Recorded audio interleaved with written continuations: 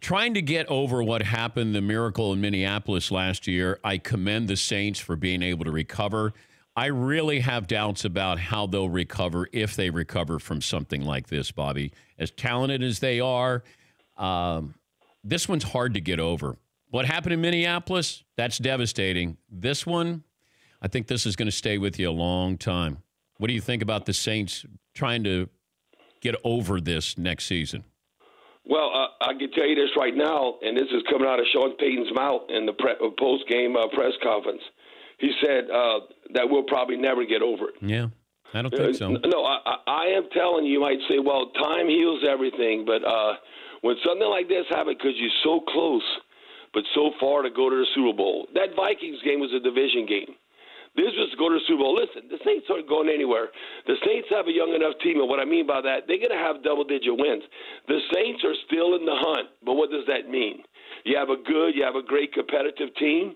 It's hard to get to the Super Bowl. That's why it's amazing to me with Belichick and Tom Brady. What they've done in the 21st century in free agency is astounding. I mean, people don't realize how hard that is to do. And the Saints right now, they didn't really take advantage of Drew Brees winning one Super Bowl. In 2011, they broke the new greatest show on turf. They broke all the Rams records in 2011. They took that 5 turnovers, took the lead twice. With 5 minutes left in the game against the 49ers on the road, they lost that game. We all know what happened last year.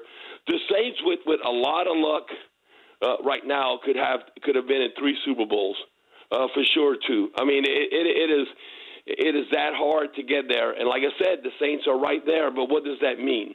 It doesn't guarantee you anything because the teams change. It's new faces. You got to start all over again.